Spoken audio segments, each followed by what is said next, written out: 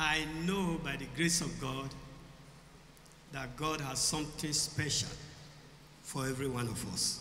Me wa luwe so inonya mo saloboa inonya ma imi ne pataki ne dan doge wedene. And as long as we live on this mother earth, we no pese no rame ma eyeru hu tag mona. We should know that we are not just here by accident. Okay, no veni ma we mama ware ma udovidi. God has a special purpose for sending you here. Osakegi me e mama ne pataki ni egugi ma uwera die ma.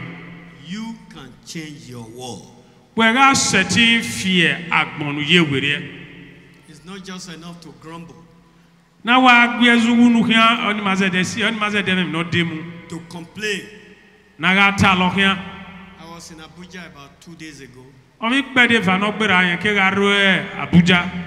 Came back yesterday. No de yen so wa.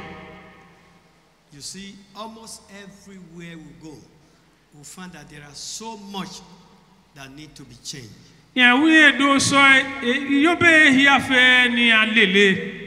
Emi buin na bun na anwu na emi bun na afi were. People grumble over all things. Da doge ya wa gwezu wunu hia kan mi here fe. There's hunger in the land. O ma me rote bona. You are not sure of anything. Emi ro paro on we ayo bosudu yi. The only thing you are sure of is that when there's night, there will be day. Emi o pa nu we ye ti yo bosudu yi ni ayewe edera be mu edera gbe. As far as Nigeria is concerned, People came to the airport, they are afraid to take the road.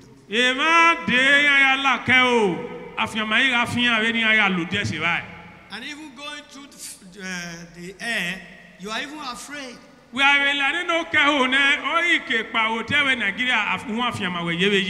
Your time of movement and getting to that place is not even sure.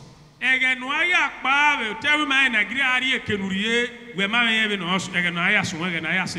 one is even sure of tomorrow. Our hope is in the name of the Lord. We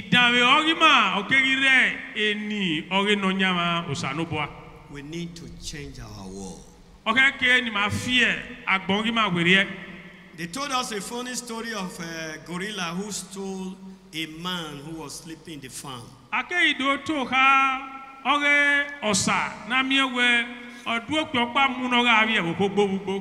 They saw him sleeping and they just carried him and said, let's carry him to where we are going before we start eating.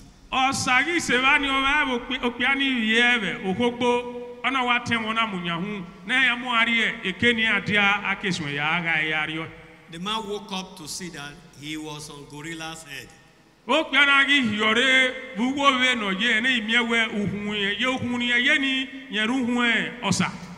as they were going through the bush, he heard to a branch that crossed the road, the path they were taking, and cling to that branch. And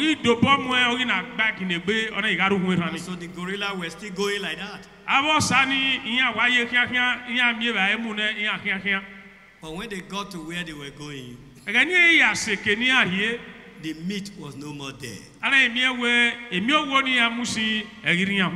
they passed that place, the man quickly stepped down and ran away.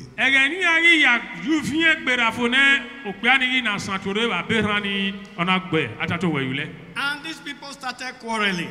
Where is the meat we are carrying? And one among them said, I noticed at the time that the load was not as heavy as it used to be. And he said, let us go back to that place. When they got there, they saw the footprint of the man. And the man was no more there. And he said, I said it. I know when the load started getting very light. My question is, you are a Nigerian. Don't you know when things started changing for the bad, for the worse?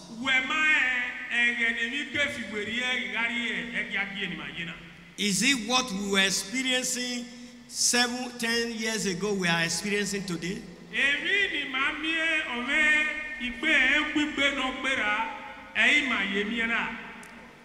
Many of the Nigerians do not even know. Let's get to discover where we miss it. Something has gone wrong in Nigeria. I want to let you understand one thing. Rulership is not by might.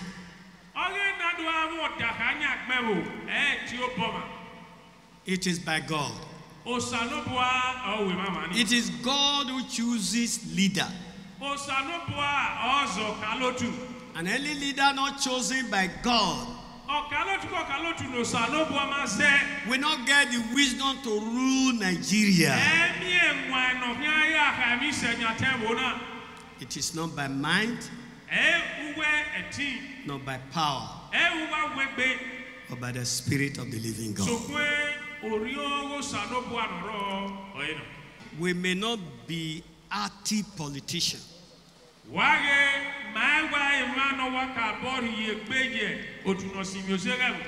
I cannot be full politician myself.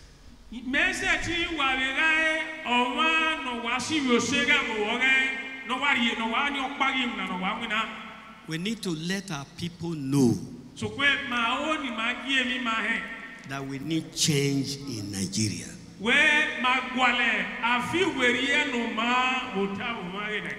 And only one who has the fear of God can rule this nation. I don't, whatever position, party you belong to, that is not what I'm saying.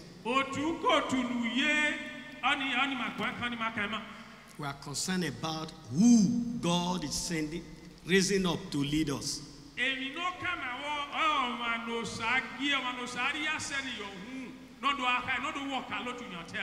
You give the story of Nigeria to somebody who has not the fear of God.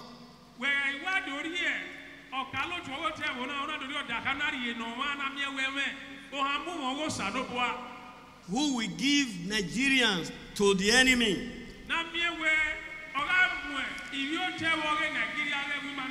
Then God is going to hold us responsible. You cannot say that I am not one of those who elected that person.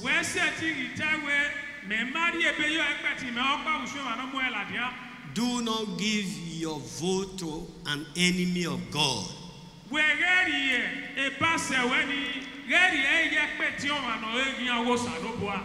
Jesus said, they who are not with us, they are against us.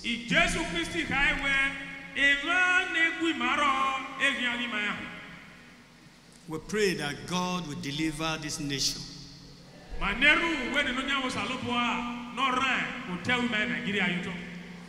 Today is difficult for many people to feed. And some of you may not eat rice. Eat rice for at least once in a week is too much.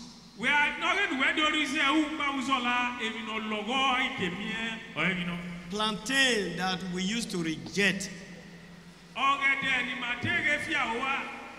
to buy a head of plantain now is 6,000.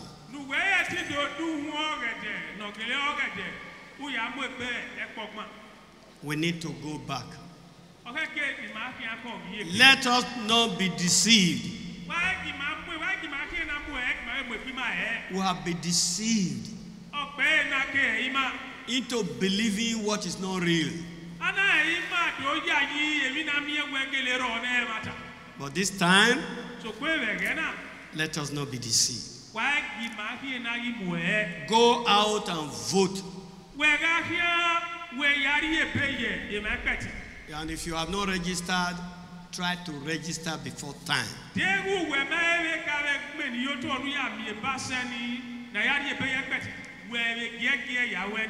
I pray that the Lord will help us in Jesus' name.